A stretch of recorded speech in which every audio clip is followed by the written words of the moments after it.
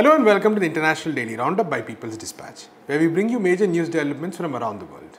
Our headlines: explosions near military base in Jordan killed 2, injured 3 others. US announces withdrawal of thousands of its troops from Iraq. China and India agreed to disengage troops and diffuse tension at the border. Rio Tinto CEO resigns over outrage following destruction of ancient Aboriginal caves. On Friday, a series of massive explosions in Jordan killed at least 2 people and injured 3 others. The explosions reportedly occurred at an army munitions depot in the Al-Ghabawi area on the outskirts of Zarqa city. This is northeast of the Jordanian capital Amman. The area is home to several Jordanian army bases as well as a newly built airfield. The depot lies considerable distance away from civilian populated areas of the city. The explosions caused massive flames and a subsequent orange cloud of smoke which were visible from 35 kilometers away. It also resulted in the shattering of windows of the homes of many residents of the city. Following the explosion, security forces stopped all vehicular traffic to and from the city.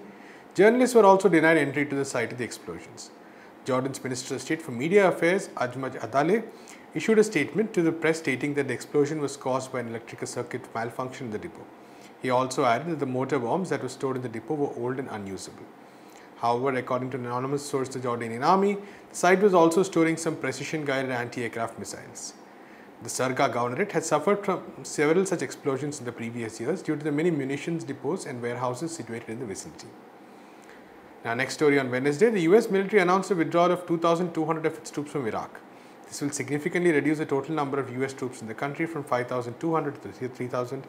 The Trump administration has attempted to portray the move as the fulfillment of one of its central promises before the upcoming presidential election scheduled in November.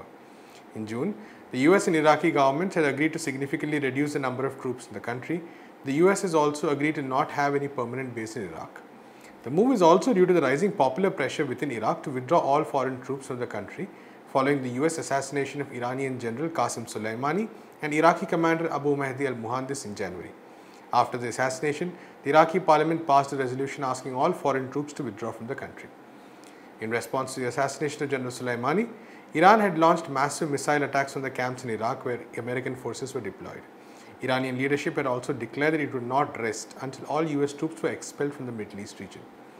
Welcoming the news of the withdrawal, American anti-war movement Code Pink came out with a statement saying that Trump's Iraq announcement and the timing of it is a recognition in this election season that the American people are sick and tired of 2 decades of destructive, costly and senseless wars in the Middle East. On Thursday, after a standoff lasting months along the disputed Himalayan border, the foreign ministries of China and India agreed in a joint statement that their troops would disengage. The Chinese ministry said that the 2 countries reached a 5-point consensus on reducing tension in the area.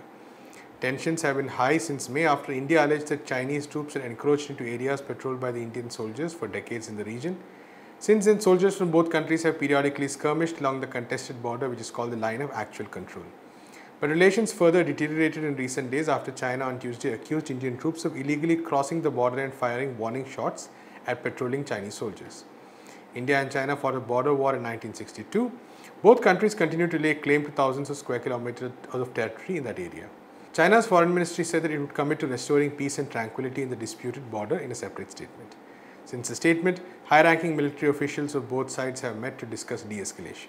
The CEO of the global mining company Rio Tinto, Jean-Sébastien Jacques, and 2 other senior executives have resigned from the company after public outrage over the destruction of 46,000-year-old rock shelters in Australia. In May, the company blew up the rock shelters which were highly significant to the area's Aboriginal traditional communities. The destruction was carried out with the aim of mining quality iron ore from the area. The caves had also shown evidence of continuous human habitation dating back to 46,000 years and was seen as one of Australia's most significant archaeological research sites.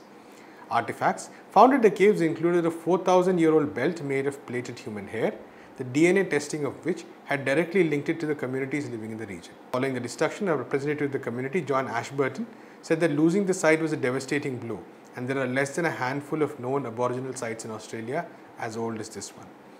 The decision to let the CEO could come after months of ongoing pressure from Aboriginal groups, traditional communities and activists. That's all we have time for today. We'll be back on Monday with more news from the country and the world. Until then, keep watching People's Dispatch. Cantar que vamos a triunfar, avanza ya.